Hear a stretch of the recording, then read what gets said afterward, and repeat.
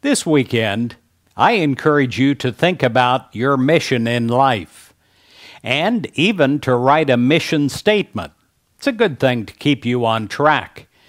Write a paragraph about what you wish to accomplish with your life. It has been said, whatever purpose motivates your life, it must be big enough and grand enough to make the investment worthwhile. In Proverbs 16, verse 4, it says, God made everything with a place and a purpose. Realize that you do have a place and a purpose in God's plan. You are not just a sideliner, not just someone to sit on the bench. You have a purpose. Whether you realize it or not, you are on a personal mission from God to honor God, to follow God's instruction, and, I believe, to serve God's other children. You will encounter stumbling blocks. We all do. I do.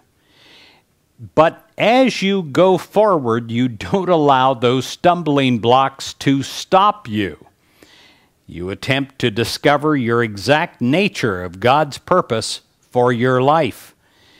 And you must, as you do this, never lose sight of the overriding purpose that God has established for all of us. You will be reminded of these purposes again and again as you go to church on Sunday, as you worship God, as you study God's Word. Each day is a brand new day and a brand new opportunity to live out your mission to serve God and to worship God. When you do so, you will bless God and you'll be blessed in so many miraculous ways. I pray that you continue to seek God's will. I pray that you trust God's promises.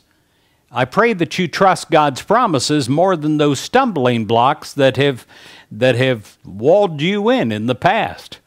I pray that you get up, dust yourself off, and continue to walk towards your goals. And may you find the place and fulfill the purpose of your life and your life in the world. God bless you.